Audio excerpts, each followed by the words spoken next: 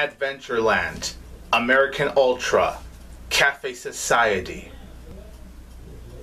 Well, I think it's safe to say that we now have the unofficial Jesse Eisenberg, Kristen Stewart trilogy.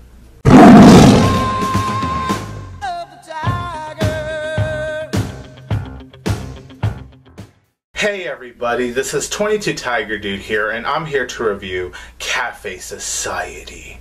So Café Society is written and directed by Woody Allen, and the film stars Steve Carell, Jesse Eisenberg, Kristen Stewart, Corey Stoll, and Blake Lively. Café Society is about this man in the 1930s that moves to Hollywood to make his dreams big, and Steve Carell plays his uncle, so his uncle could give him the opportunity to make it big in Hollywood, but then he falls in love with his uncle's secretary, played by Kristen Stewart, and so from there, Jesse Eisenberg and Kristen Stewart, they fall in love. And you want to know something, you guys? That's not even the entire storyline. So Café Society was a film I was actually very interested in, and I'm a sucker for films that take place in the early days of Hollywood, and this film takes place in the 1930s. This honestly looked like my kind of movie when I watched the trailer.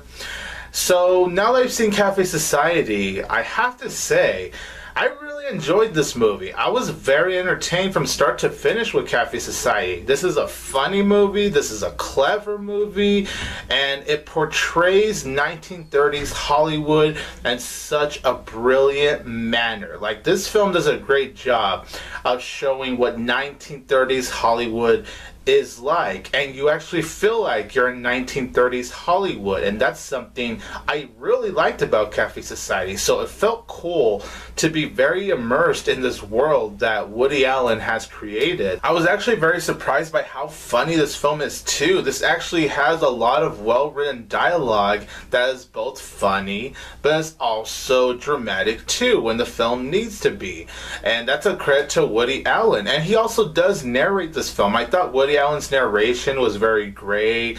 It gave it that more classic vibe, I guess you can say, when you hear his narration. And there are some great performances here. Like, Jesse Eisenberg did a really great job of playing this man that moves to Hollywood and make it big, make his dreams come true. He still has that quirky Jesse Eisenberg personality that everyone's known for, but he does a great job of still using that to this film, and I thought he did a really great job. I thought Jesse Eisenberg, to no surprise, was great in Café Society. Kristen Stewart, who's honestly been winning me lately, her performance was really great. I used to not like Kristen Stewart, but I'm at the point where I actually really like her as an actress now, honestly. She really is growing on me. Steve Carell, I thought, did a really good job as portraying Jesse Eisenberg's uncle, which, funny enough, this is a role Bruce Willis was originally going to take, but to no surprise, because of Bruce Willis being difficult, according to IMDb,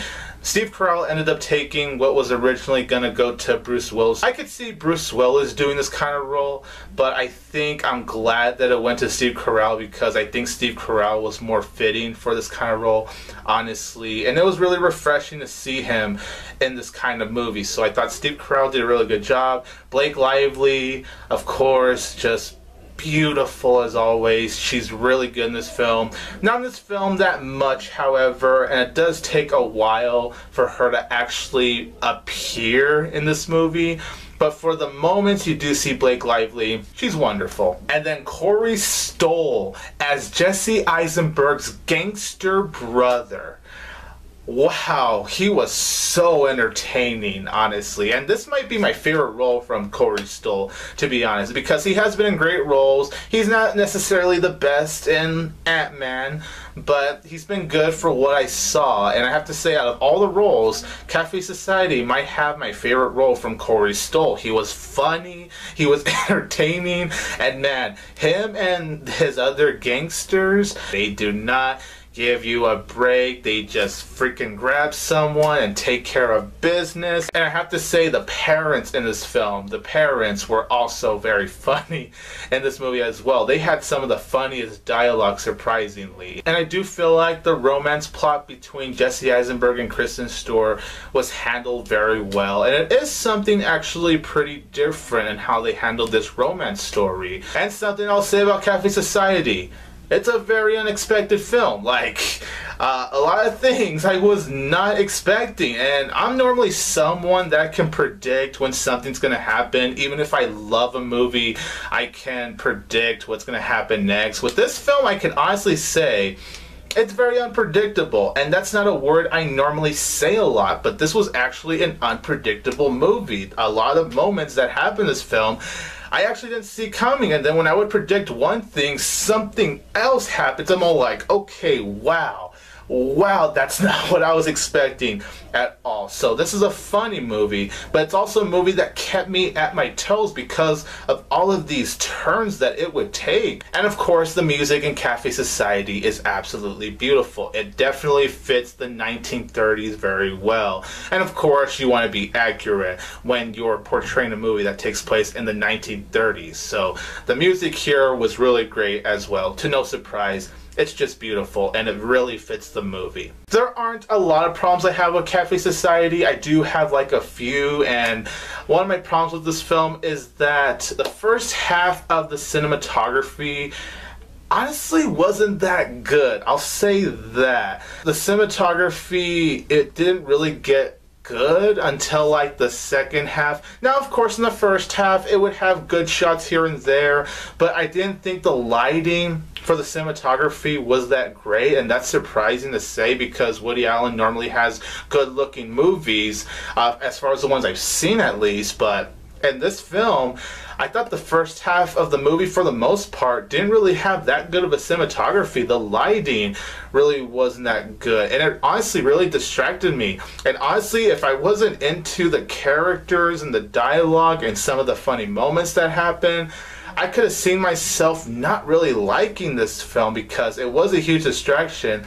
But luckily, I had good characters, good dialogue, and all that stuff to keep me from being even more distracted from the cinematography. Luckily, yes, the second half, it does improve upon it. There's better lighting and all that stuff, so luckily it does improve by the second half. Also, yes, this is a very funny movie, but I will say there are a couple of scenes, just a couple of scenes, that I did feel like Woody Allen would drag on and on and on just to make the scene funnier, and it doesn't really do that. And really, the last problem I had with Café Society is that, yes, the ending can be abrupt, to be honest. How the movie ended actually was very nice, and it was honestly pretty risky on how Woody Allen ended the film, and that's credit to him. It's just that how it ended, you know, it did feel abrupt, and how it cut to the end credits was like, okay. So overall, you guys, I thought Café Society was a very entertaining movie. I thought it was a solid movie, to be honest. I really enjoyed it. From the characters, to the dialogue,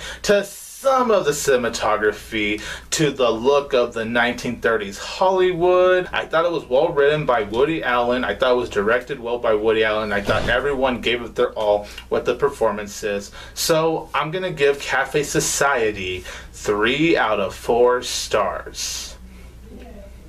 So you guys, in the comments down below, let me know what you think about Café Society and what is your favorite film by Woody Allen. I mean, the guy has one movie every single year. So yeah, you know, you have a long list. Thank you so much for watching, you guys. This is 22 Tiger Dude here, and don't forget that I will always have Tiger Power.